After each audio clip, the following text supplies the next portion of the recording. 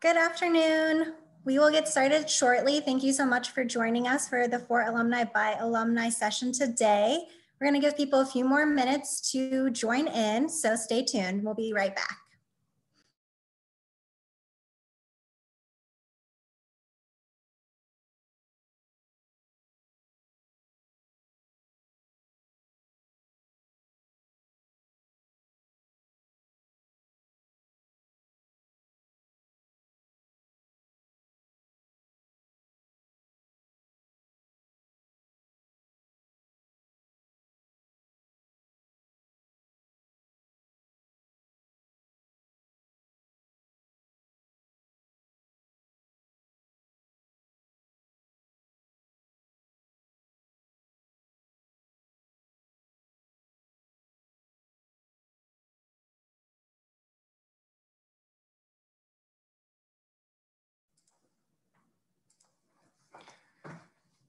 Good afternoon, everybody, and welcome. I'm Ron Delphine, Director of Alumni Relations and Career Services here at the Heinz College, and we're very excited for today's session. Before I start my introduction of our featured alumni speaker, I just want to tell you about a few new Heinz initiatives that we're currently involved with. On the heels of our very successful Executive Ed C-Suite offerings, we're pleased to announce the launch of two new programs. The CMU Chief Digital Officer, which is the C Digital O, and the Chief Data Officer, C Data O, certificate programs. The C Digital O program, which begins this January, supports digital executives with how to develop and structure a digital organization and manage a growing portfolio of digital initiatives.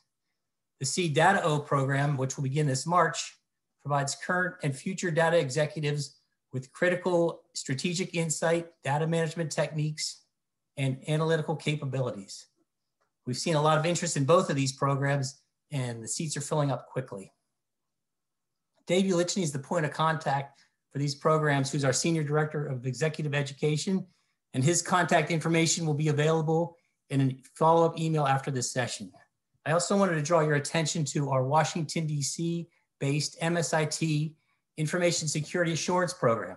Once again, this program is based in Washington, D.C. and focuses on education, risk management, information security, and data privacy.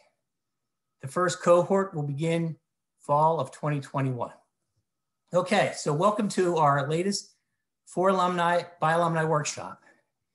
If you have questions during the session, they can be submitted to the chat box, and my colleague Georgette Hatfield will monitor those questions and relay them to the panel during the Q&A session. Today, we're excited to have Iain Kloo and a fantastic group of his colleagues here to discuss how the U.S. Army is using data science in critical decisions and how your organization might adopt some of these practices. I'm going to let Iain introduce the panel shortly, but first a bit about him. Iain earned his Bachelor of Business Administration degree from the College of William & Mary before coming to the Heinz College, where he earned his public policy degree in data analytics in 2014. After graduation, Iain became a presidential management fellow, which allowed him to work on data science projects throughout the DoD and the FBI. He's currently an instructor at the United States Military Academy, where he also continues to support the DoD. His research includes threat financial detection, record linkage, and sports analytics. And like me, Iain is from Pittsburgh, and we're both very excited that the Steelers are still undefeated after that game yesterday. And with that, I will turn it over to Iain so you can meet the rest of the panel. Thanks a lot, Ron. Let's go Steelers, let's go Pens. Sorry, Matt. I don't know if anyone else has any strong allegiances. I know we got some. I won't even say it. It'll sour the audience to you. Yeah, thanks so much, Ron. So this is really fun. We were talking about doing something on this by alumni for alumni thing in the summer, and initially I was thinking about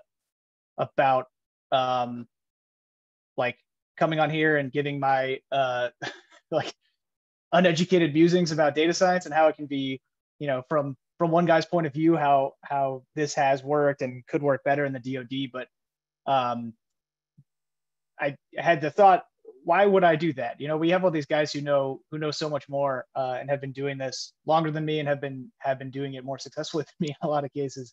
So this panel group kind of represents not only a bunch of guys with CMU affiliations, actually everyone but Isaac on the panel did their PhD at CMU in the last several years with Kathleen Carley over in societal computing. But everyone has some connection. So Isaac is currently working at the AI task force doing some stuff with CMU. I'll touch on that in a minute. But these guys really represent, like when I came into the Army's analytic community, these guys were sort of like the upper level like analysts who were the data science core back when calling it data science wasn't cool. And then shortly after that, everybody kind of like progressed onto these other things. So went and earned PhDs and went and worked on research, went and did all these things, worked in these organizations. And now this sort of represents like the leadership core of data science in the Army, which is fantastic. And so I think, you know, if the Army and the DoD hopes to do anything meaningful in the future with data science, hopefully at least a couple of these guys represent the future senior leader core of the data science community as well in the Army. So this is a pretty cool panel. So I'm going to talk as little as possible about my opinions, although that's going to be hard to do. But I want to hear what these guys have to say, because they like, this is as much for the attendees here. I feel like this is for me. Like anytime you can get this group of people together, it's rare, and it'll be really awesome to hear. So just some quick introduction for everybody, and then let's get into talking about stuff. So I'll just go in order of where I see you guys up there. So Iain Cruickshank. So Iain, I know Iain the least, but we've known each other like off and on for a bunch of years now. So that's just to say I know these other guys really well. Yeah, so Iain did his PhD with Kathleen Carley over in societal computing. He's now working over at the AI task force, which is located in Pittsburgh as well. So he's either a Steelers fan or didn't get a better offer. We'll take it. Iain, I'm actually working with Iain on some research right now as well, which is very cool.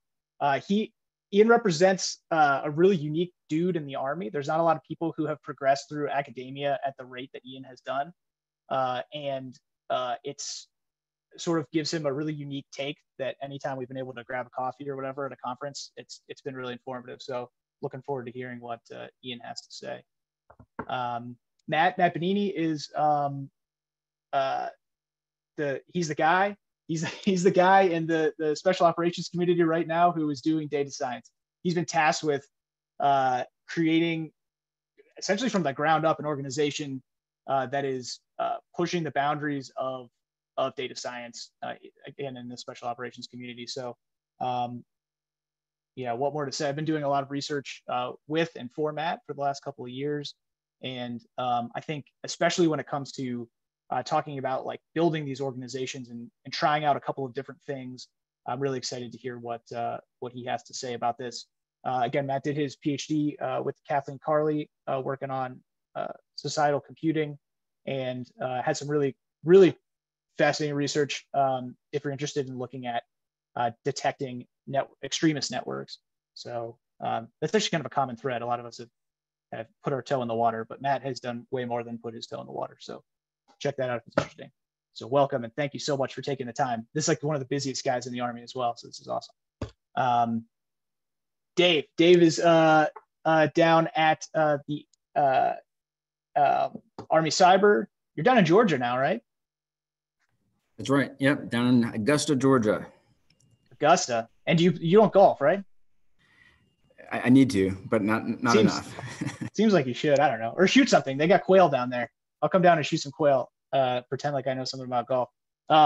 So Dave and I worked together for a really long time. I think I met Dave and Isaac like day 2 when I started working for the Army in analytic capacity. So we've been working on sort of like bottom up data science efforts for a really long time.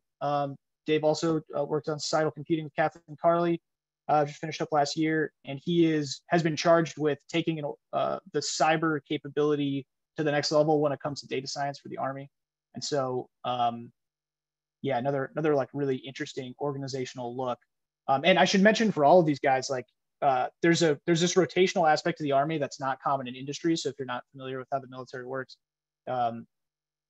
all these guys have worked a number of jobs, both interesting and not interesting, throughout the DoD space.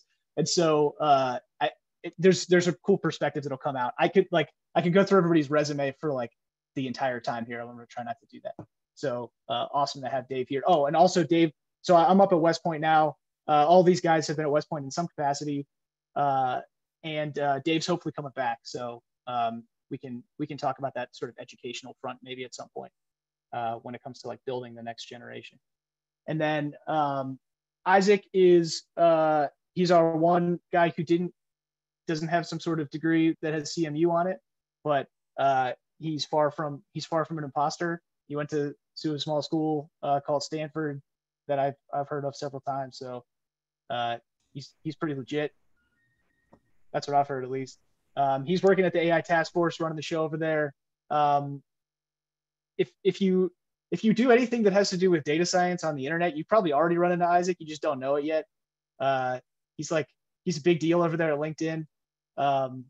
And he has always got an effort going that is like 2 levels beyond what I would have thought. So I'm really curious to hear, especially when it comes to infrastructure. Isaac's done a lot of really interesting work on data science infrastructure to support data science teams, and has continued that in his most recent post. So really looking forward to hearing all that stuff as well. Did I miss anything important? Hopefully, okay, it's communicated. These guys are awesome. Let's talk about, let's do some nerd stuff. Let's talk about data science. So the thing that I think is perplexing to the Army right now, that I don't think that anyone has a really good answer for, but I bet you guys have opinions on, is where the data science capability should fit. So what I mean by that is, like, if you look around the intelligence community, you can see that data science is sometimes shelved off into like an R&D functionality. Sometimes the idea is to have a centralized group of data scientists that you can come to with your questions. Other places, it's like, let's just sprinkle these data nerds out into the analyst population and see what we can do. I'm curious to hear, Matt, let's start with you. I know that you've sort of tried a bunch of these different strategies. What have you found to be successful, or is it dependent on the use case, or what do you think? Yes, I always try and be careful and kind of narrow my statements to not claim they're generalizable, right? So we definitely started from the grassroots side of things in the special operations community for a couple of reasons.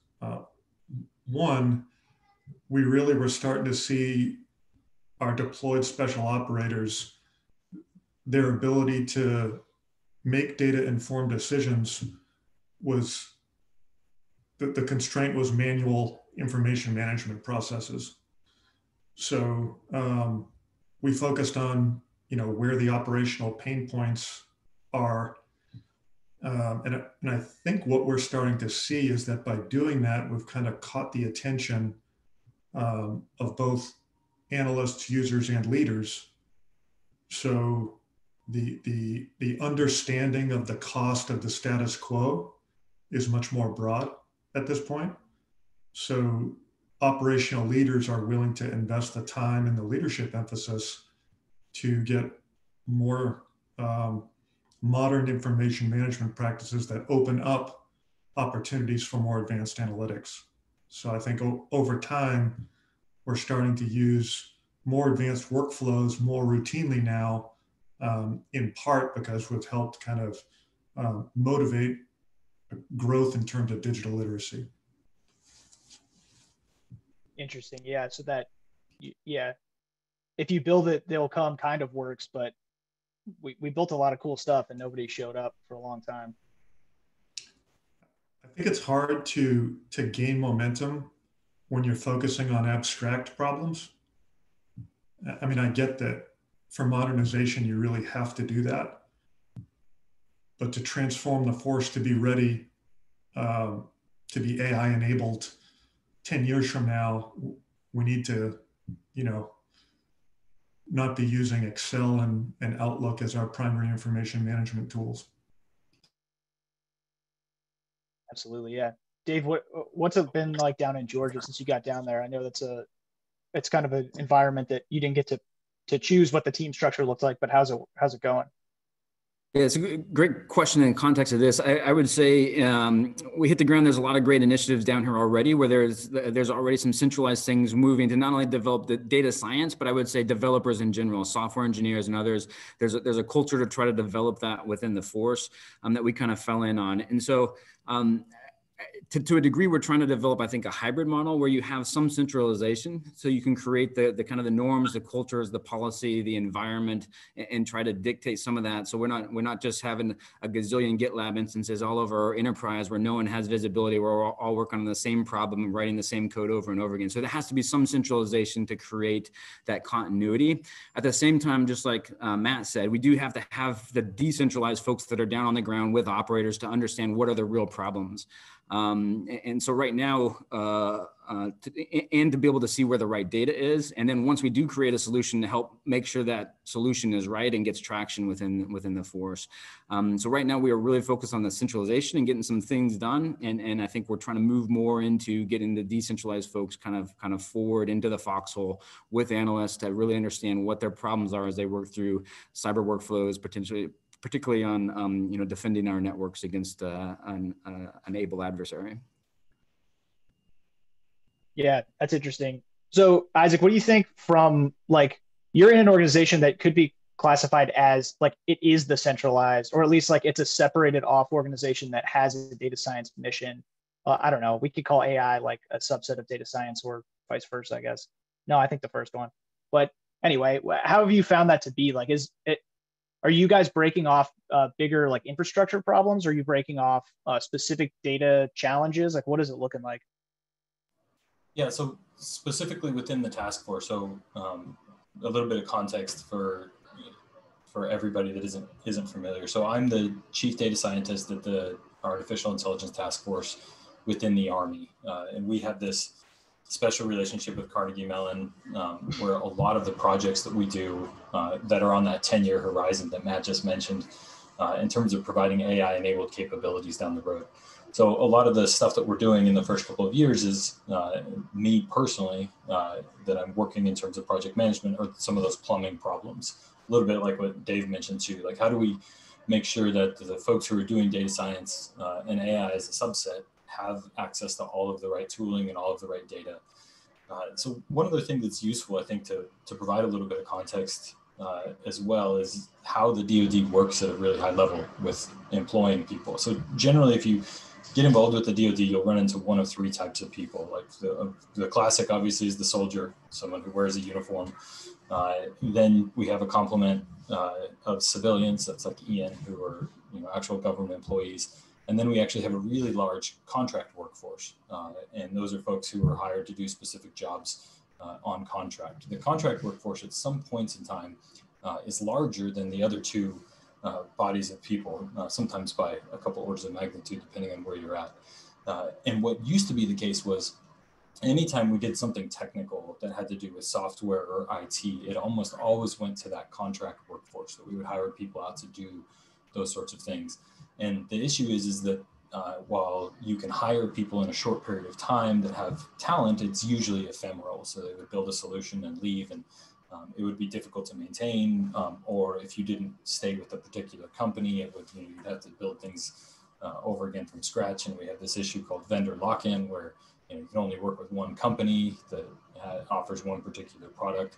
And so that put the DoD behind the power curve in a significant way in terms of being able to adopt a lot of things on the edge like we had been able to do historically. And so a lot of what's happening with this panel right now is you're talking with people who have organically developed data science and AI capability inside of the uniformed population, the actual soldiers who deploy and provide solutions. And what we found is that that's the population that's concerned with these operational considerations. Like, how do these technologies actually work in a stable way so that a soldier who's, responding to a natural disaster or is deployed in Iraq and Afghanistan can not just use one of these tools, but actually build something that's relevant to a mission and turn it around quickly.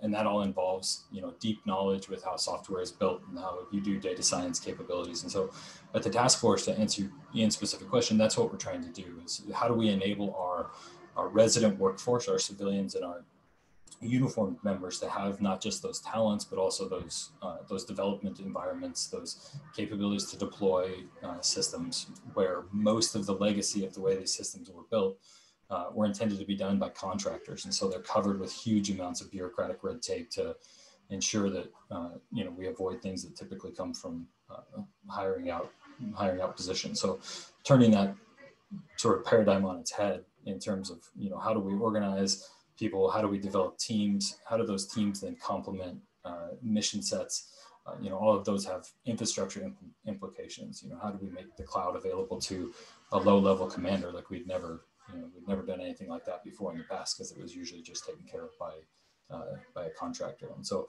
those are the questions that I think are at least at the front of my mind in what we're doing at the task force, and specifically around collaborative environments. How do we take this literally globally distributed workforce that has people that are buried deep down into a tactical environment, all the way up to, working at the Pentagon trying to do budget things for 5 years across, billion-dollar portfolios. And, that's a pretty broad range of people. And with the right tooling and the right collaboration systems, they can bring to bear lots of different sorts of data science capabilities in the near term that are responsive to the commanders and what they need. And so at least that's what I see as the enabling thing. We have this moniker in the DoD or Army specifically, right? Like that if you're going to do something, you have to man, train, and equip. That is, that you have to hire the right people. You've got to give them the tools that they need for that mission. And then you've got to provide some sort of training pipeline. So actually at Carnegie Mellon, at the Heinz Institute, we have 10 people who started master's programs last year in what we're calling the AI Scholars Program. So it's one of the things the task force has put together that's in that pipeline of like, how are we going to train these people? And then the equipping piece is, no kidding, like what website do they log into to get access to data and tools, which you may be shocked to hear how we actually do that today. And is very much like this panel, if we all have one attribute, it's that we are excellent hackers of the DoD network and can get software put on systems that isn't technically allowed to be put on it so that we can actually accomplish this mission. So sort of solving those problems are at the forefront of what at least I'm working on at the task force. Hopefully that answered the question. It did. That's phenomenal. So I'm interested in the people part. Let's talk about the people part. So like my sort of like takeaway from my first several years working in like the Army and DoD analytic communities is just that we've tried to solve analytic problems by buying stuff, by buying software in the past. And that's even come by contractors. So the vendor lock, I think, is an example of that. If your contract ends in a vendor lock database, you didn't contract for services, you contracted for a product. And it's not really working very well. I can't tell you, I mean, I'm sure of the attendees here too. I mean, if you go to any of these conferences, you'll see a lot of presentations about how Tableau is going to change the world. And why am I shouting out Tableau specifically? I'll throw those under the bus. Jump is another one, right? Like you see all these presentations for people who are promising you that what you need is this one piece of software. And, back to Matt's point, like we got to get ourselves out of this Excel paradigm. And like the way to do it isn't to find a new Excel. The way to do it is to have people with capability. But I don't know what that necessarily means. I have some ideas.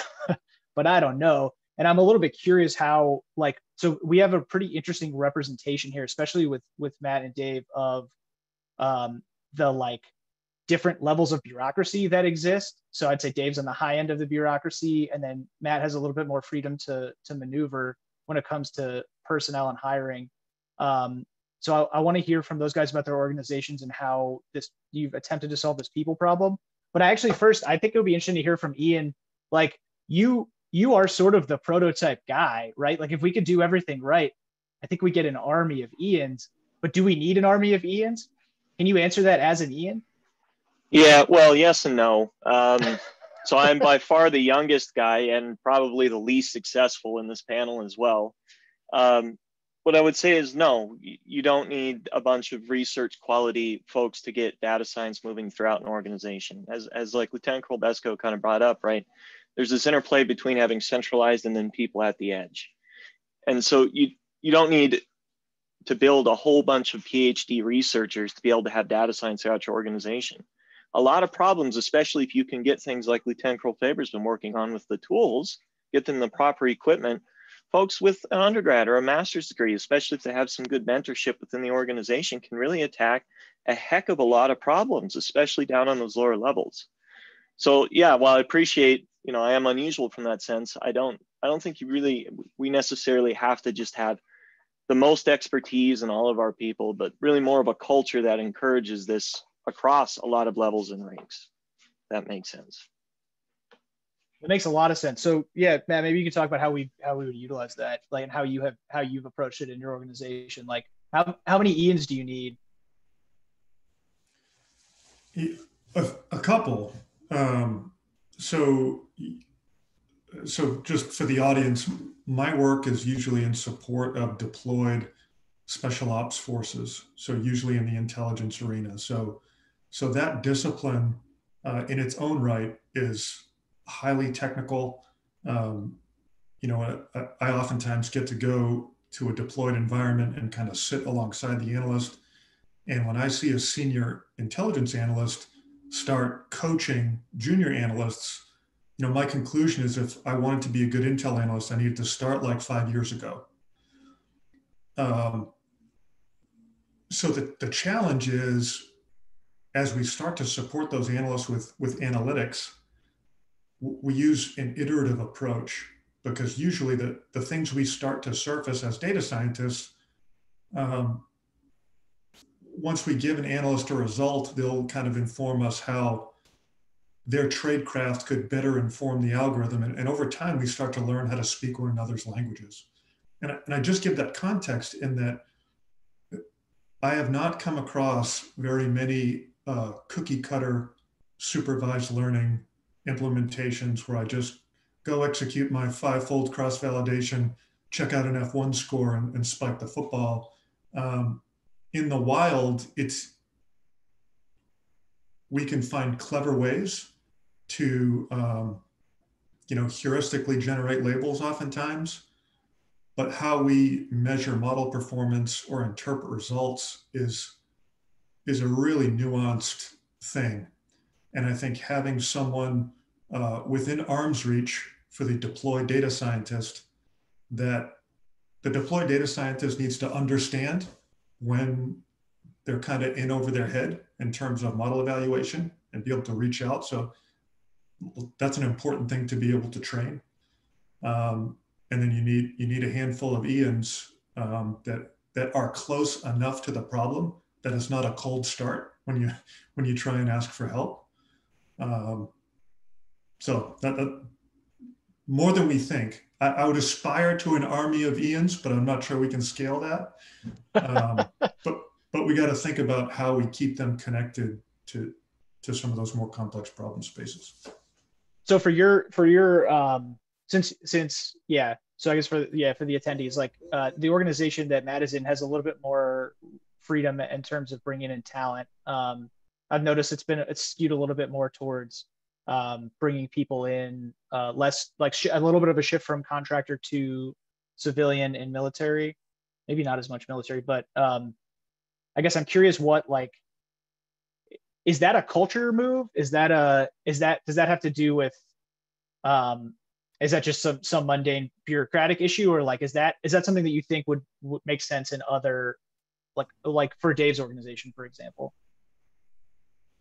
I think one, it's a great sign that all of us know each other, right?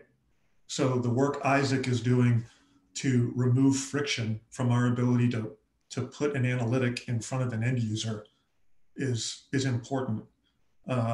There's a large population out there that want to use their data science skills for good, right? So I mean, like we've got an individual who's coming into our team now that's his undergrad's computer science and math from MIT, did a few years in Silicon Valley and is getting his applied statistics degree from Oxford, but wants to work on cool problems. We've got an environment where we can get him close to cool problems. So he's taken like a 30% pay cut to come do 3 years in government. We've got a couple examples of folks like that. So I think in some ways, if you build it, they will come, right? So if the Army can invest in making a problem-solving environment where folks can realistically come on board in a reasonable amount of timeline, and some of those bureaucracy hurdles are maybe knocked down, and serve with their expertise, I think there's a lot of people willing to do it. Have you found all that to be, Dave? Is it tougher down there? Well, I think a lot of the things are similar, and a few things are different. Well, I think the one big thing is different is because of the nature of cyber, it's a little bit more centralized. We don't necessarily need to deploy all the time to check the network. We can check it remotely, and we can bring a lot of things together. So it's slightly different because of that. So it's kind of the backdrop. I've just hit the ground here coming out of Carnegie Mellon this summer. And it's kind of taken over as the DevSecOps lead in the Army Cyber Headquarters. I'm covering down on both data science and dev, which is an interesting relationship. And we still see some conflicts there's a cultural conflict between computer science and math sometimes, and that's tangible for me on a daily basis. It's been going. As far as the people, I've been pleasantly surprised as I hit the ground. There was already some things developed, or we're trying to bring this type of capability into the cyber force.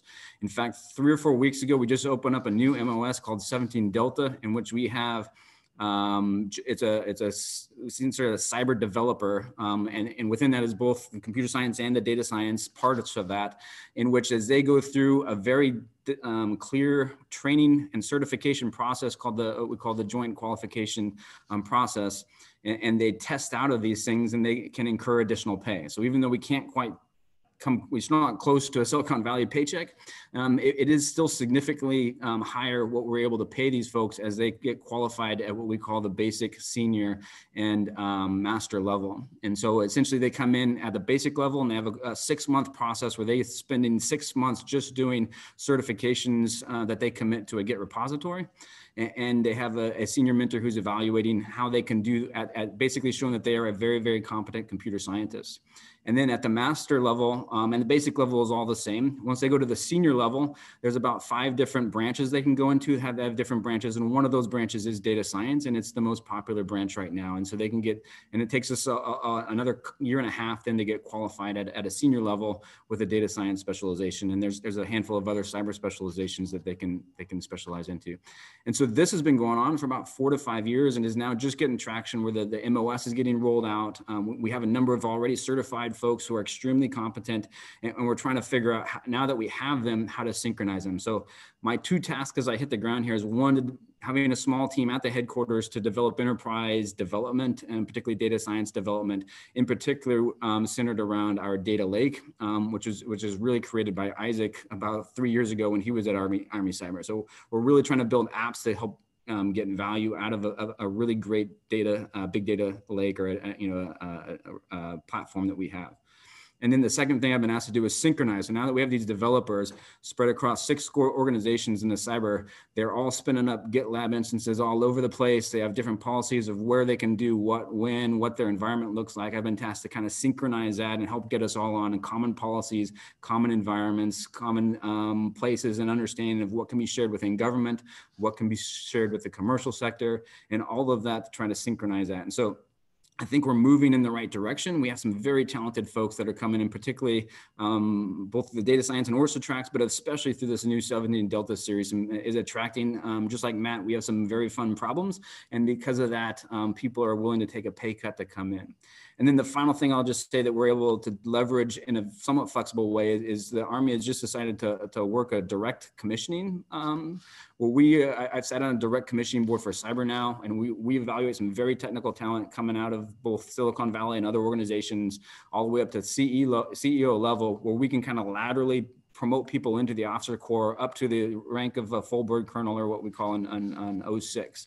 And so we've sat on some boards and had some very technical folks that we are evaluating and bringing into the cyber force laterally into the rank structure, in the officer rank structure. And we've seen some folks we're bringing in, I think they'll come in at the 05 level, which I think is giving us some flexibility to bring in some quality talent into the government positions, give them some tough problems and help them tackle some of these problems that we have. So hope that answers your question there, Iain. Really does. That's awesome. And put me in, coach. Give me a call on that. I think that's really interesting. Like this. So like, I guess, Isaac, maybe you could talk about this from your efforts to like bring together this community. A project that we started a long time ago was we call it DISCO, the Data Science Center of Education. It was an acronym before it was anything else, I think, because we liked the disco ball that we had built for us. Anyway, so it was this idea to bring together all of the nerds into one place. And we used to hold these events regularly, the Disco Infernos, where we would show a bunch of stuff that we were working on. And aside on that, Dave, that you spun up a website at some point and put some Disco Inferno content on it. And I just got a question from someone doing a record linkage PhD, like, hey, can you expand on this tutorial you posted out here? And I was like, well, I certainly didn't post it anywhere, but it was just floating out there. It was pretty incomplete, somewhat embarrassing, but nice that the work's getting out. So Disco has these broad-reaching tendrils, but my question is really like, this community is clearly out there, and I don't think that the people are in jobs where they call themselves data scientists. Sometimes they don't even call themselves analysts. I don't know what necessarily they call themselves, but it sounds like these people, and every time we go to a conference, we talk about something like this in the DoD space, like we get people coming up and they're like, hey, you know, I've been working on data camp and I've been working, you know, I do Kaggle competitions or whatever. Do we have a hiring problem from your view, or do we have like a development problem? Do we just have to connect the dots here, or do we need more dots to connect? So I have said for a while to anybody that's listened that I think we have a very significant data science workforce already resident in the DoD, in the uniformed and civilian population. I think depending on how you draw the box around what you would consider somebody who's data science capable, it's probably about 1,000 people. You know, that size of that workforce rivals anything that you would find in Silicon Valley and even any of the big tech companies that had specifically hired for these positions. So tons of people that come from our military academies with advanced degrees, tons of people that come from civilian institutions, from officer corps, people like Iain, right, who come from places like the Heinz College. The reason why we keep stumbling across these people is because they exist, right? And the issue is that they're not empowered organizationally. And so I think that's an important consideration on a panel like this, to say, like, you know, when you mentioned something like Disco, so Disco is kind of like, imagine a homegrown GitHub, if you're familiar with that way. Everybody started producing these things at a grassroots level without any direction from senior leadership. And the DoD is a multi-million person organization. It's enormous, right? And so without like high level, hey, the Secretary of Defense is interested in data science, it requires like grassroots, like people who see that these things can provide value to produce them. So this grew organically from the bottom up, of basically saying we need a way to collaborate and to share. And you know, there's lots of problems to solve, but I do not think that talent is one of them. I think we have enormous amounts of talent. I just don't think it's formalized. So I like to say that I think we have a data science militia in the Army, right? We have a group of people who have built their own muskets, have trained themselves, and are super motivated to accomplish things, but aren't necessarily empowered to do it. So it's always a surprise to a commander when they turn around and have access to some data science artifact that they didn't even know could be produced using Excel, for example. Some of the capabilities that we have, people that can use Excel in ways that I didn't know was even possible because it was the only tool that they had, but they were motivated to accomplish these things. So I don't think the question is necessarily talent. I think, like Dave is saying, we have lots of pretty impressive people in the right places. The question is, how do we connect them to our mission set? And you know, our mission set, I think, is what's kept most of the people on this panel around. Like when we say cool projects, I mean, it's no kidding. Like we work on projects that make the news, right? It's a very cool place to be. And you know, even if you want to work on logistics and that's your thing, you won't find bigger, more relevant logistics problems than you will in the DoD, right? It's not just cyber, special operations, and intelligence. Like our mission set is awesome. We just have a horrible system to allow people to actually work and be impactful in many of those mission sets. We've clearly solved it, or in the process of solving it in different areas where we're data rich, but enterprise-wide, being part of this like grassroots evolution and now seeing it take hold, right? Like a lot of the things that we said early on are now starting to, I'm seeing coming out of our, the most senior C-suite equivalent folks on a daily basis. I'd like to tell a couple of people that I work with here at the task force that you're being successful when you see your slides completely copied and put and used in someone else's presentation, right? Like plagiarism is a benefit, and that you're actually creating some strategic messaging when that happens. And I think now on a weekly basis, I see 3 or 4 slide decks, which by the way is how we strategically communicate in the Department of Defense with PowerPoint, if you're not familiar with that. And I see them with cut and paste versions of my slides. And it's like the happiest thing that I could see happening. I'm like, hey, that went to the Secretary of the Army. We don't need credit for it, but I clearly made that bubble chart and it's landing, right? And so we're at the point now where that's starting to bubble up. And I think to sort of put a bow on the answer to this question, I think it has to do with organizational change in terms of the way that we empower people to do the project. So they're not individuals. Data science is a team sport, just like software development is. You have people with a range of capabilities. That's why you only need a couple of Ians, but you do need a few folks that are less educated and aren't as expensive to bring on, and those people work together to build products, right? And if that's the case, that means you need an organization that has positions specifically slotted for those teams to be created and led, depending on what that mission is. It could be as small as a 3-person team in a tactical environment, or as big as a 40-person team in machine learning operations division working on large-scale computer vision projects. So we don't organically have those teams built except for a handful of places. What Matt and Dave are at are unique in the Army. My hope is what we're doing in the task force will encourage those pockets of organizations to be formally codified Army-wide or DoD-wide. Then these people who we have will have a home to go to, and equipment to work on. Yeah, that's awesome. First off, just start making those Zeringen slides, and then no one can figure out how to host them anywhere. You'll never have an issue. That's right. but that's very interesting. I mean, it's funny. That seems like people are out there. You kind of say data science, and people come running. Though it was funny, like I feel like even when I started, it was cyber. You said cyber, and everyone came running, and then you said data science, and now you say AI. At some point, you could have said machine learning.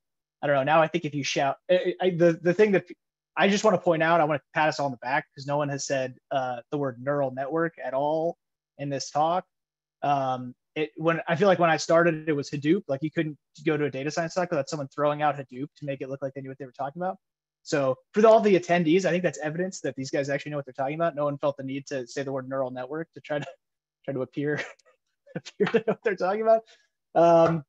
Anyway, I have a whole list of things that I think people shouldn't say in data science, or like they're canaries in the coal mine to know that you shouldn't listen to this person about data science, and repeating buzzwords is one of them. So thank you all for not doing that. I think we'll jump to questions in a minute here, but I very briefly want to hit. So we've talked about people, we talked about tooling.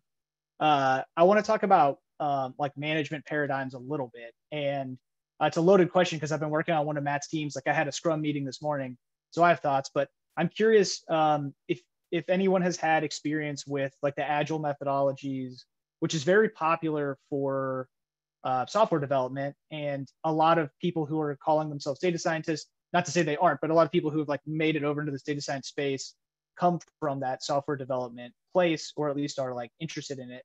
And so I've seen this sort of like agile thing take off quite a bit. Even here at West Point, we run our cadet capstone teams. It's very popular to do those as Scrum teams now. Is that paradigm sufficient? Does it work well for data science? Does it need to be modified? Are we looking for something new, or is this the way of the future? And I guess anyone can answer that who's kind of used it, but.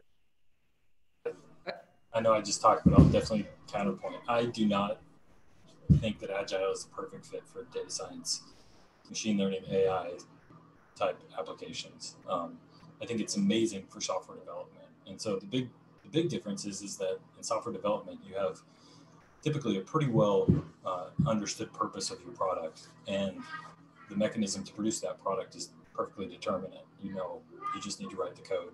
You need to test the code. It's going to accomplish the thing. I've seen not so much in the DoD settings, but in a couple of other experiences I've had, that it's sort of misapplied. You have these, daily stand-ups, and progress just isn't linear when you're working on a data science project. I view it a lot more closely as like a systems analysis type project. It's more like an investigation, discovery, and then there's a point in time where you need to build a solution, but it's usually only a portion of the project. So I feel like there's some theory that hasn't been invented, like what's the best way to actually manage and do a data science project. And I don't think Agile is a perfect overlap. It forces software development practices onto a process that's not as linear as software development.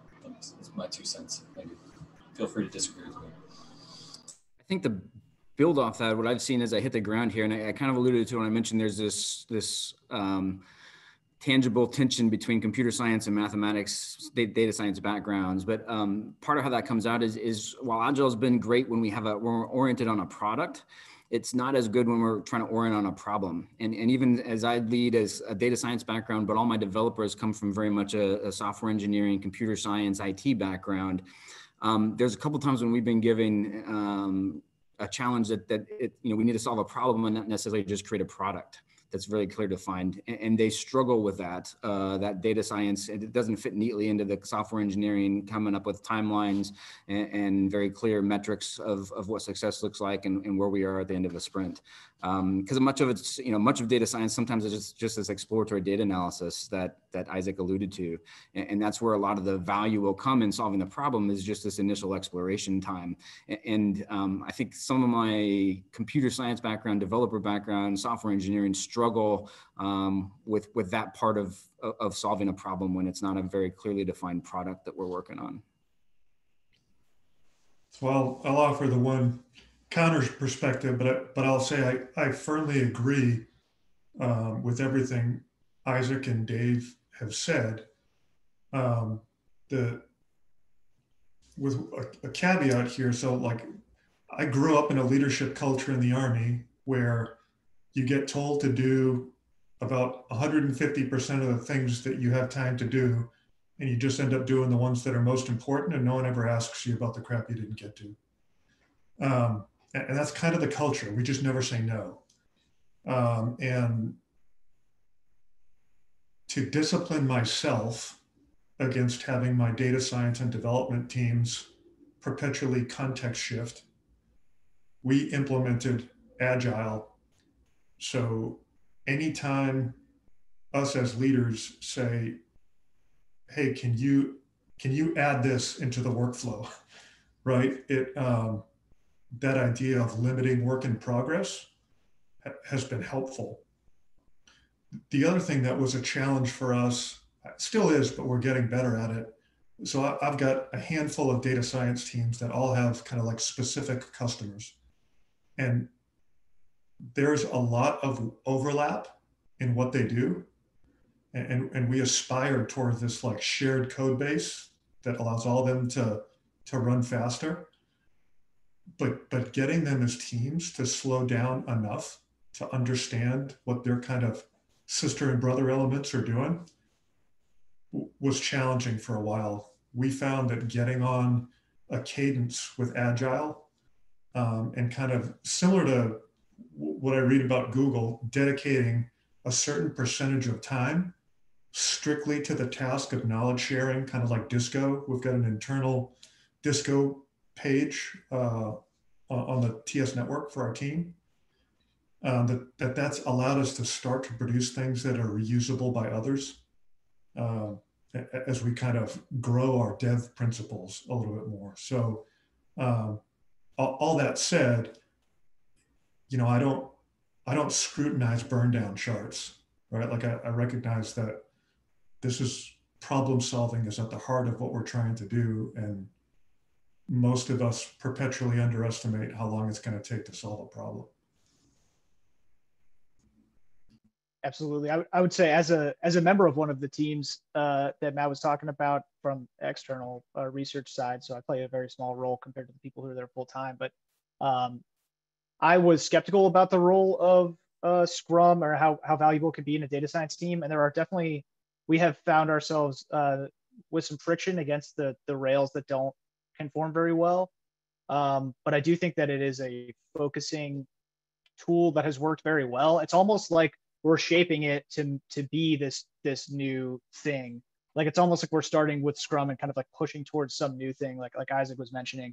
I think though that there is like some space out there for the data science management paradigm that doesn't yet exist, and it might be close to Scrum, but currently it's not a bad place to start, I guess I'll say, from anecdotal experience.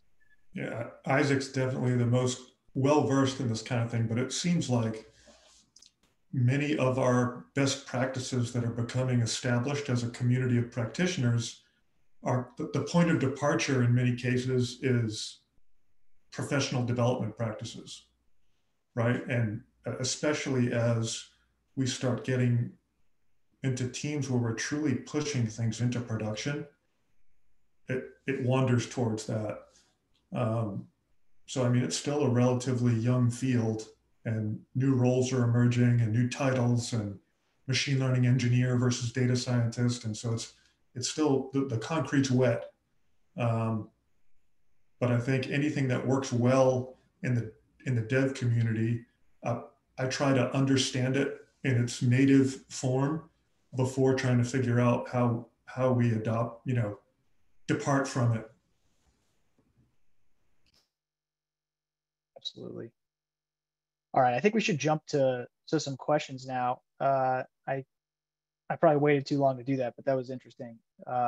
Really awesome to hear that stuff. So let's jump into some questions. All right, we have a lot of great questions, but one right off the bat says, from the business sector, we also require a lot of ground level heuristic feedback in order for our advanced analyses to earn use and traction. Beyond fit of models, what successes have you had in selling your learnings to the people who can leverage them?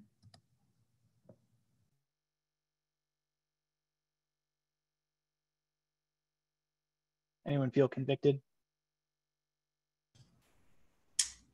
Give one or a couple anecdotes. So we've found a lot of robotic process automation type workflows as a means to kind of build heuristics at the user level, gain access to heuristics that we can then subsequently provide more advanced analytics to help our user at the edge. So we've kind of used giving them time back and getting repetitive tasks off their plate as a means to then kind of earn the right to show them how analytics can maybe help them focus on more important things to make sense of. Yeah, that's a great answer. And piggyback on that, Matt, I think that one thing that I learned early on, the first operational analytics I've ever built was in the cyber community. And I realized how easy it was to build a tool that gives somebody more work. And I realized if you do that, nobody will use your tool, right? And so if your first effort isn't focused on making somebody's life easier, which often requires a first step of automating a boring thing that they do every day, they're not going to take your advanced work. So there's a very practical cost benefit to that process. I think it is important to understand.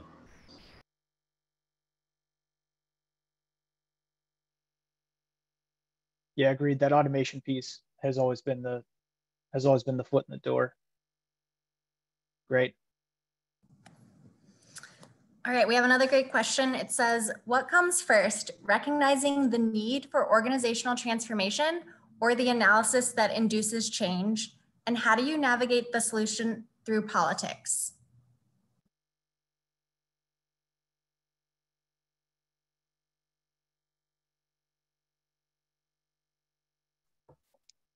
That's a think. Yeah, these are like thinker questions. I gotta write you a paper on that one. I don't know. I think that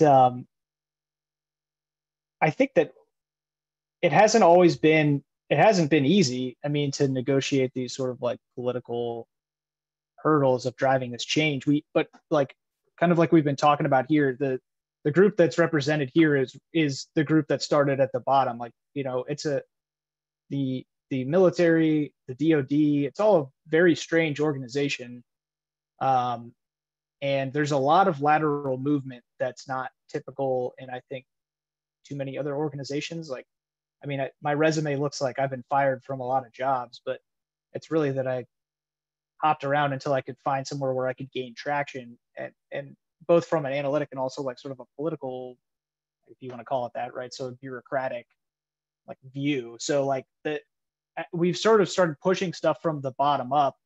And we're now getting to the point where you guys are like in this position where you can start doing things from the top down, but it's an interesting place to be because all the talent here came from the inside. You know, none of the guys on this panel were just hired in after working in finance for a long time and then came in to, hey, what's this Army thing about?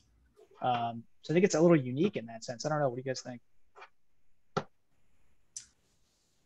I think we're finally getting enough internal talent that allows us to effectively leverage external talent. So like one of our deployed locations has had one or more deployed data scientists now for about a year and a half. And about, I don't know, 6-8 months ago,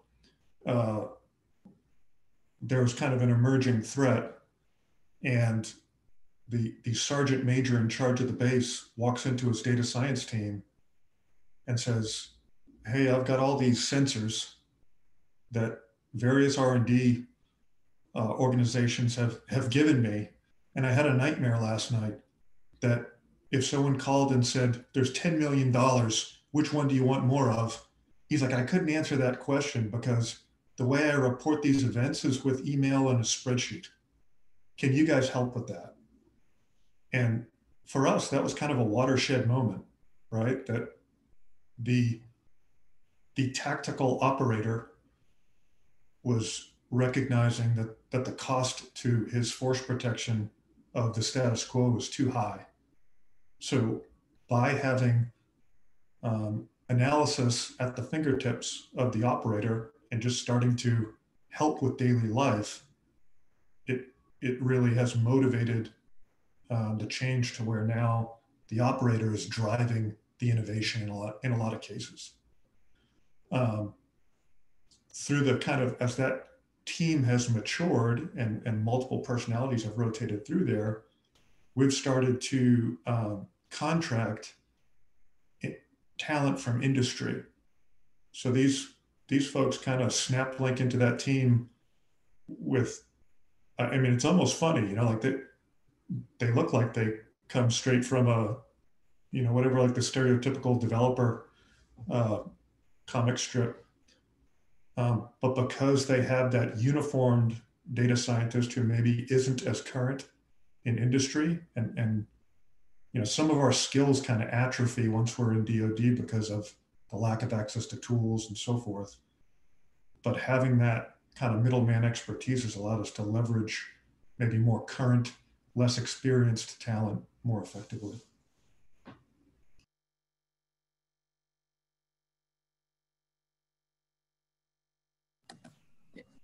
And I do want to, I guess, chime in on the politics thing. That you kind of got to dive in. In the DoD, there's lots of policy, and sometimes it can be restrictive. Whether it's IT policy, whether it's other types of policy that are impacting data sharing, and otherwise. And so, just yesterday, we were trying to work through a problem that's been on the forefront of mind, policy-wise, for the last 5 years. And I was able to work with a tremendous leader who's finally been able to at least make some progress on getting to this area where we need to leverage data science. We all know we need to leverage data science in this area, but policy has been extremely restrictive. And so this leader dove into it and fully understood the policy, the spirit of the laws that are out there, and tried to develop ways that we can leverage things that we're not a perfect solution yet, but we're getting at it in ways that we know we need to, in ways that the American public believes that we are working toward the solution in one critical area that we have. So I would say in the DoD, there's tons of policy that impact the data science effort. You do have to fully understand that and then begin to work through it, and understanding the intent of our leaders, the spirit of that intent, the spirit of the American people, and trying to tackle some of this stuff, particularly with data and other things. I'm sorry to keep talking, but I'm going to jump on Dave's comment 1 second. We've done a poor job at kind of the farther you get from mission, the way we decompose risk, right? So the folks who advise senior leaders and write policy in terms of our computational security risk, it's not often that they really have to balance that against the operational risk that's incurred by imposing this policy. So we actually had, I think, 90 minutes, a handful of us with the NSC's AI Commission 2 weeks ago.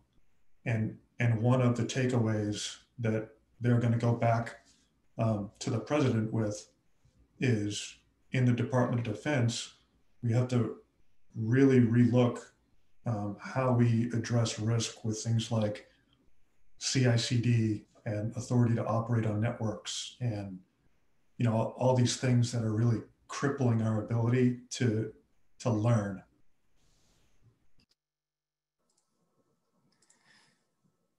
So we are out of time. Apologies if we didn't get to your question. It seems like a handful of questions we didn't get to.